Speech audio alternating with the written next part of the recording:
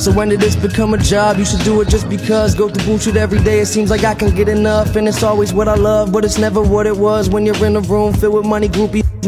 Everybody asks me questions, every interview the same, but they never don't get right except my name. Or tell me that they love me, tell me that they got my back, but would they stand right by my side if it was cool to say I'm whack? That's the shit I really hate, is once you hit a certain stage, almost everything you do is just so you can entertain all these people who just want you to do something. If you don't, then they complain. Who the f you to need me to explain? I do me and maintain it, give a f if I get famous. Out here making music, that's the illest. When I bang it in the whip, I'm the ish. You can't tell me that I'm ain't. Go through bullshit every day, but I don't claim to be a saint. I got my nights where I get up, go out, chill, do some stupid shit. Always smart, just never studious. Where in the Bible does it tell you about a groupie? Don't mean no disrespect, it's just my life is on some movie.